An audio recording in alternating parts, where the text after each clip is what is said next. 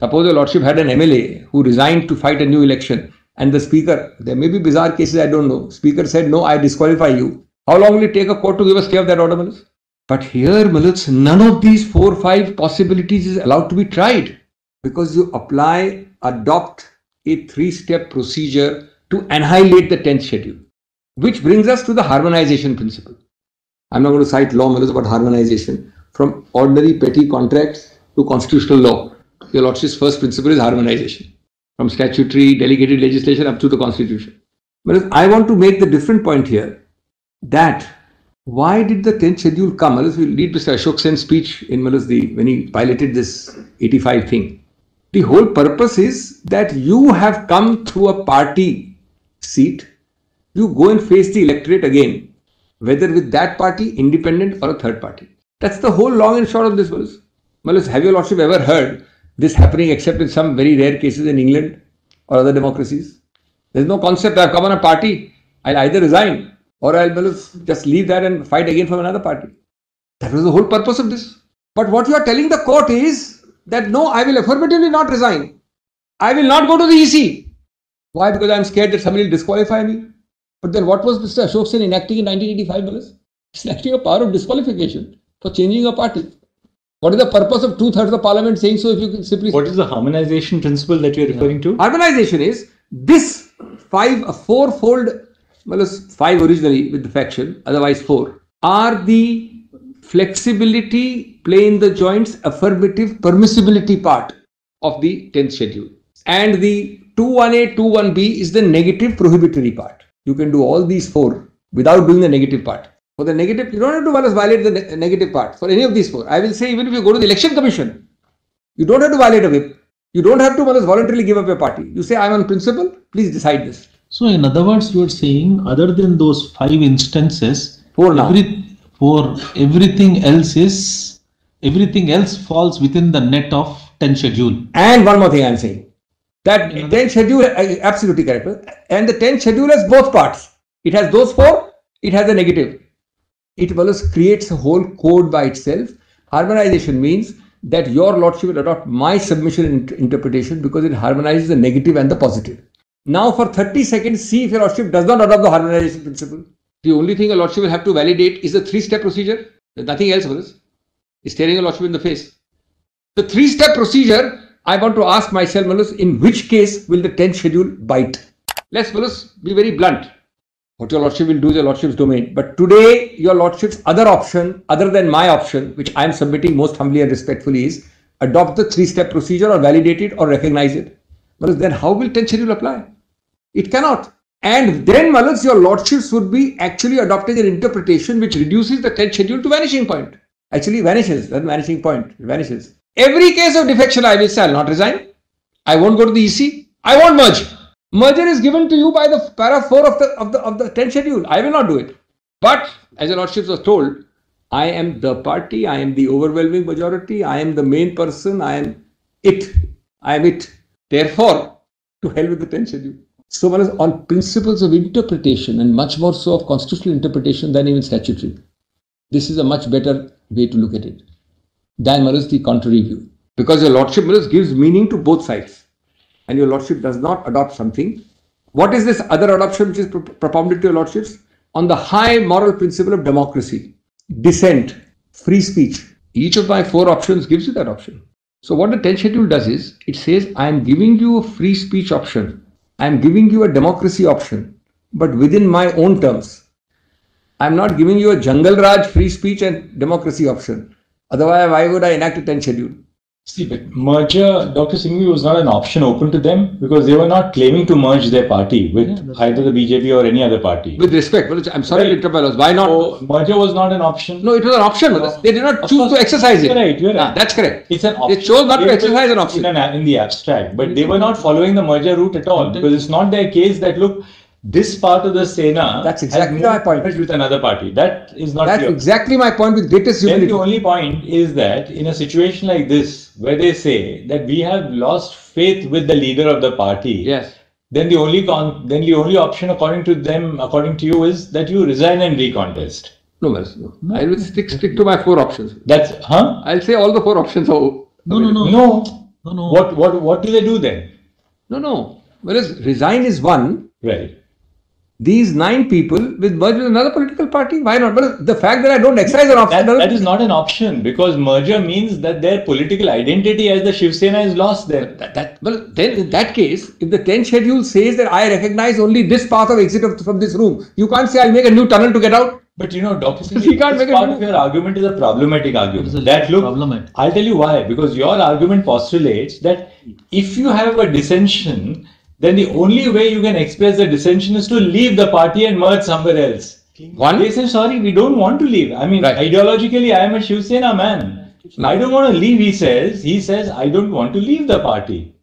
So, as per kindly see the consequence. Even if somebody applies to the election commission at the initial stage instead of in the legislative assembly, and says that we now want the political party to that we are the political party, recognize us. So even that, according to your argument, is impermissible then? No. Because that's outside the so long as 5 instances that you have given. No. One of my 5 is EC. He's not resigned. No. One is resignation, one is split, which is gone now, one is merger. The 4th is EC. He's saying that 4th is EC. Now, if I apply to EC without violating a whip and get a decision, if I apply to EC without voluntarily resigning, it's perfectly permissible. I can't be saying I'll topple first and then I'll apply to EC. So remain a member, be a part of it and vindicate your principle. Absolutely. But I just see the reverse of it. But just consider how it will apply. You first topple the government, then you go to the EC. And why did you like the 10th schedule? That we understand. No, and also, apropos my Lord Chief Justice query, are you harmonizing or not? There is one more thing. The fact that you don't choose consciously not to exercise an option does not mean you can wish away the option. The option is a constitutional option.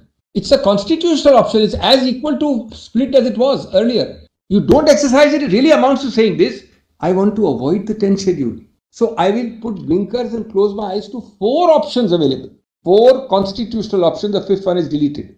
And I will choose a new option, which is only the 3-step procedure. First, disable the speaker. Second, approach the governor. Third, be sworn in. See, the negative prohibition in the 10th schedule is twofold. 1, voluntarily giving up a membership.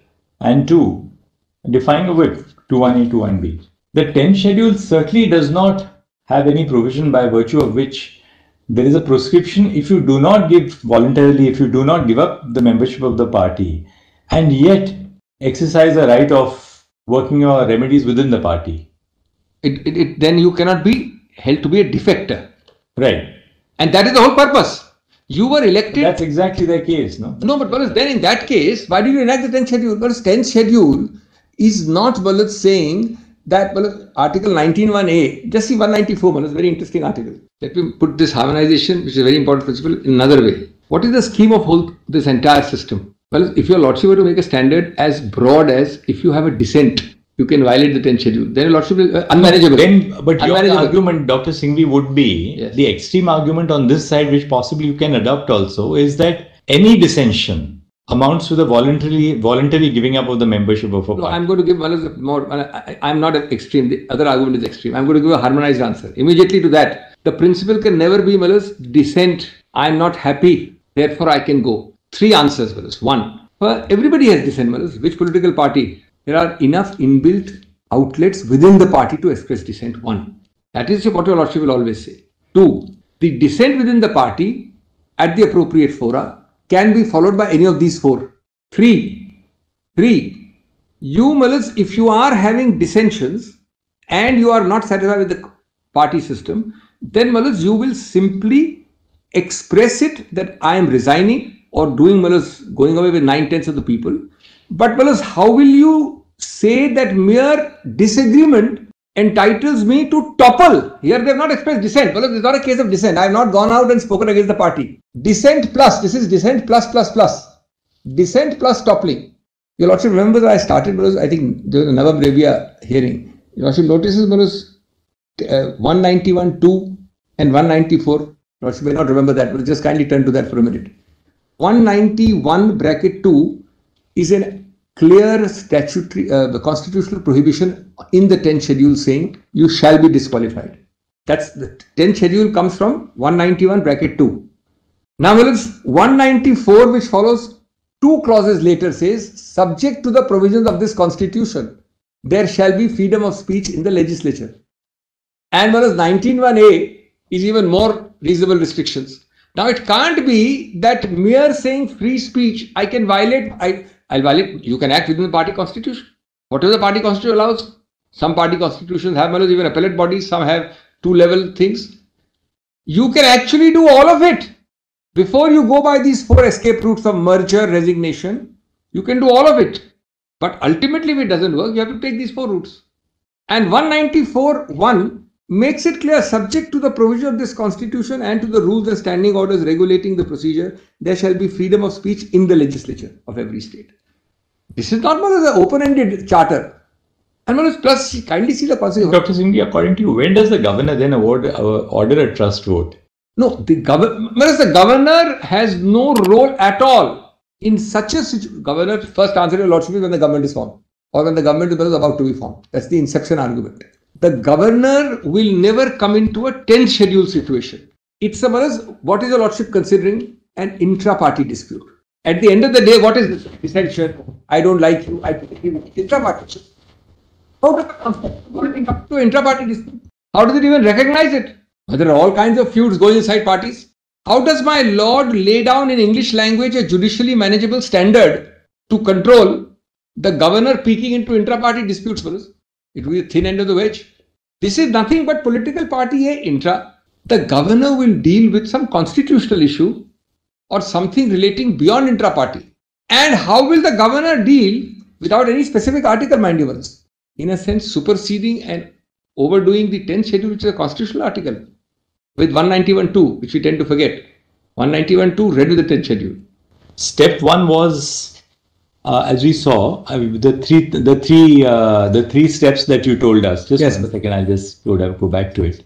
Correct. Notice of removal to the speaker. Yes. Resolutions given to the governor and the act of being sworn in as CM. Correct. There's one step earlier, probably one step which you can also add there, which was the governor's trust vote communication. I'm grateful. Right. Now, 4th step. Suppose notice of removal of the speaker, we are not really called upon to adjudicate upon the validity of the... Except in Navam Rebia. Your lordship, if your lordship chooses to refer, would have that issue. Navam Rebia, if we choose. In the broad, no, I'm saying it arises. I'm not saying your lordship may have to for this case. I'm saying that's the core issue. I'm saying it's an issue. The governor asked for a trust vote. Yes. 2 ways of looking at it. While the governor had material to call for a trust vote, in which case a further issue would arise as to whether he was justified in calling upon Shinde to form the government. Picking out a person and saying... Picking out a person, because correct. Even assuming that the governor had material to call for a trust vote, what is the basis for picking out Shinde? Second, that the governor had no material to ask for a trust vote. There was no valid material at all on the basis of those 3 circumstances. That's a core question. And that goes to the heart of the matter. If I may digress for 30 seconds, Mr. Tushar Mehta was right when he quoted the couplet. But perhaps didn't realize that the second sentence applies against him. He quoted Bashir Bhadra to say, "Chup rahe to galat fehmiyon और गलत फहमियां और भी बढ़ी, उसने वो भी सुना जो मैंने कहा नहीं, the governor in his letter at 326 PDF talks of a resolution to exit the government, which doesn't exist at page 55 as the resolution is itself there. So he's hearing things jo kaha nahi. The resolution doesn't say that we are exiting the government. Yes. So he heard something. We had wanted to. Well, I found a more appropriate one for Mr. Mehta. I found a more appropriate phrase for Mr. Mehta. Not Bashir. So the only question was whether there was a valid exercise of power by the governor to call for a trust vote. And but what happens if we come to the conclusion that there was no valid exercise of power by the governor to call a trust? Everything false. Everything false is very... I'll be dealing with Bopanna. That's the core question.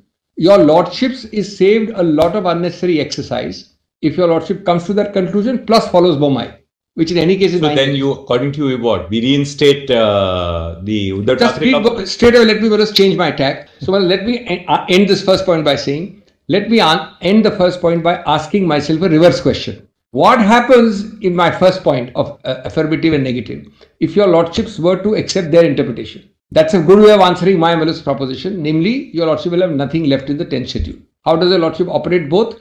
The 4-step or the 3-step becomes the norm. and will be followed in every case to defeat the 10th schedule. We got it. That's my first point.